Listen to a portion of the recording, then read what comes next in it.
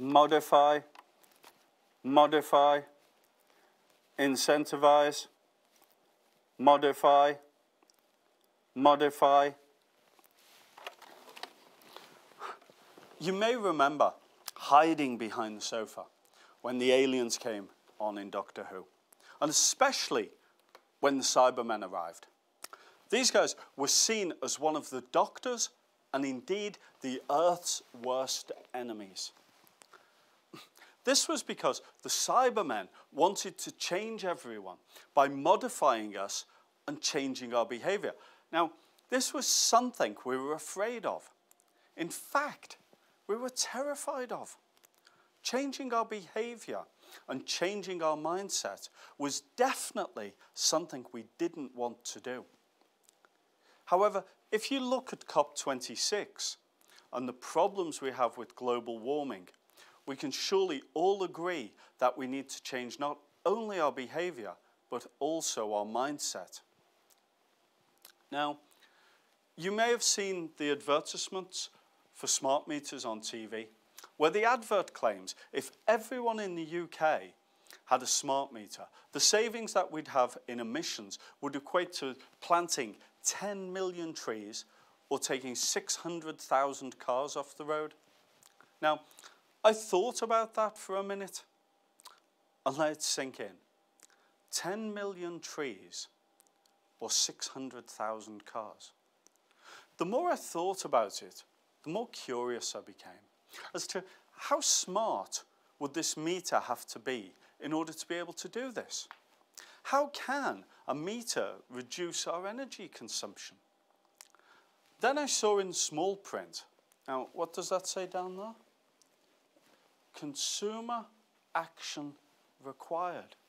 Okay, so what the smart meter actually does is it brings the meter dials out of the cupboard and displays it on a dashboard.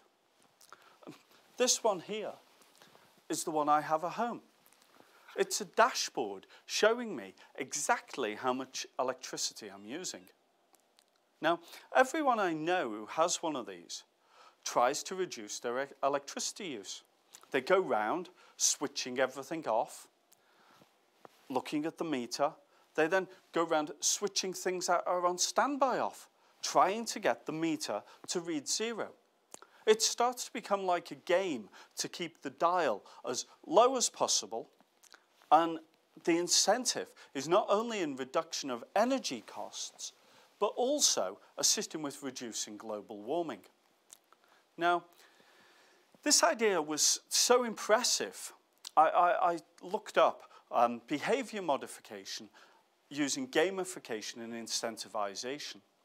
And the smart meter did exactly what the science tells us it will. And that is, if you can see your energy use, you'll make a game and enjoy trying to reduce it, especially since you're incentivized by lower bills and indeed saving the planet. I can now understand why we're given these for free, so that we as a country can change our mindset and modify our behavior so as that we reduce our energy consumption, hence assisting in the country's net zero target. So when we're at home, we have a dashboard that tells us exactly our energy use. We know our costs and are incentivized to reduce them.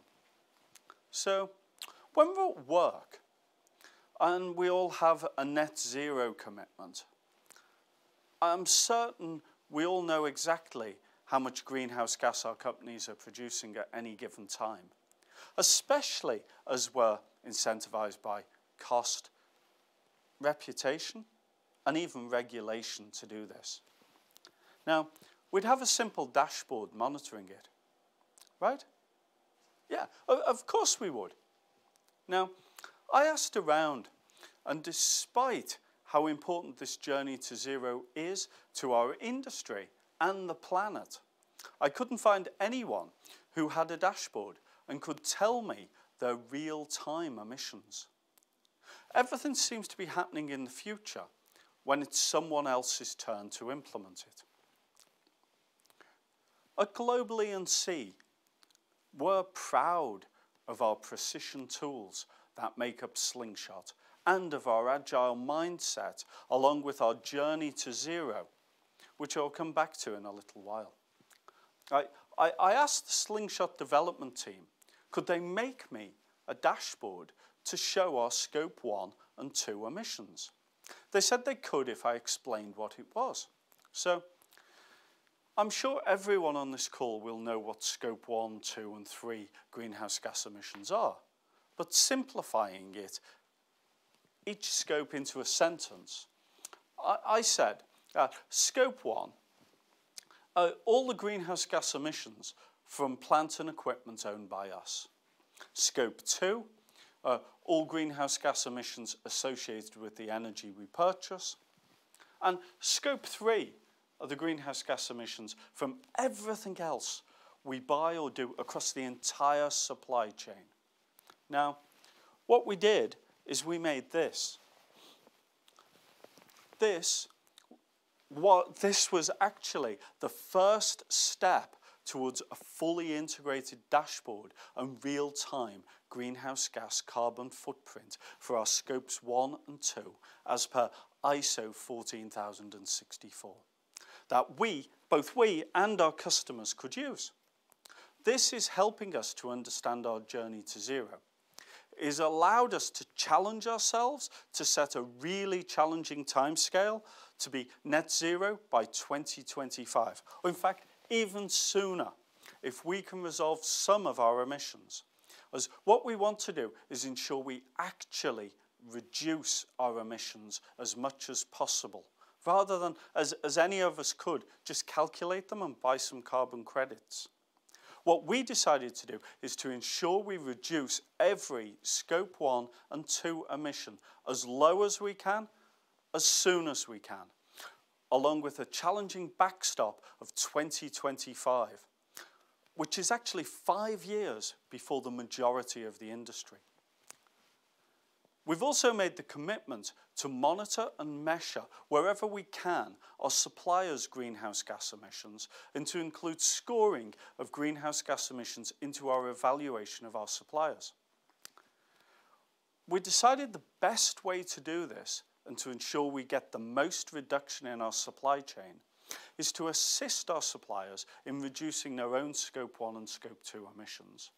And this in turn will allow us to demonstrate to our customers and hopefully allow us to assist our customers not only to reduce their Scope 3, but help our customers with plant and equipment improvements that will reduce their overall greenhouse gas emissions for their Scope 1 and 2s. But coming back to Scope 3, remember everything else, the really tricky bit. Now, as an example, take this chair. This chair forms part of our Scope 3. We need to understand the emissions associated with the metal, the emissions associated with the plastic, how does it get here? So you can quickly see how difficult this can be.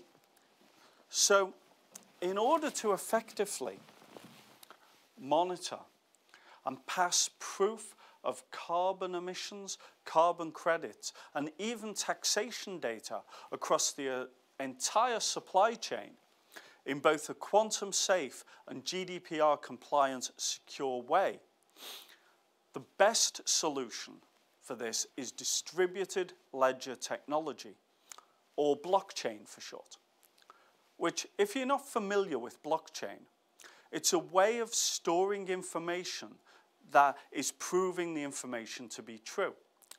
You can visualize it in a simple way of a book or ledger with page numbers, which in blockchain terms is the block header, or the order of the blocks, and the information on the pages of the book is the payload of the block. Then each block is independently verified through a distributed system of 5 levels of validation of that data. To do this, we made a strategic partnership with Dragon Chain, a software company who are now responsible for managing the Disney blockchain software, and importantly, hold the interchain patent for distributed ledger technology. Now, in a similar way to the smart meters are given away by the UK government, Disney realized the best way for blockchain to be adopted is by open sourcing it. Open sourcing means that the software is available for anyone to use or to improve. We've taken this open source software and worked with Dragon Chain to create a distributed ledger greenhouse gas carbon tracking system that will allow Scope 1, 2, and 3 to be passed in a fully GDPR compliant and quantum secure manner across the entire supply chain. This allows for fully transparent and provable greenhouse gas and carbon accounting, allowing us accurate trading of carbon credits and provable emissions, reporting both internally and to regulators and customers. Some of you may have heard that blockchain consumes a huge amount of energy to process transactions.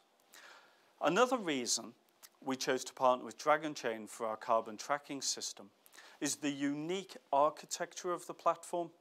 Because of this, Dragon Chain is one of the most energy efficient blockchains today, using fractions of a watt per transaction.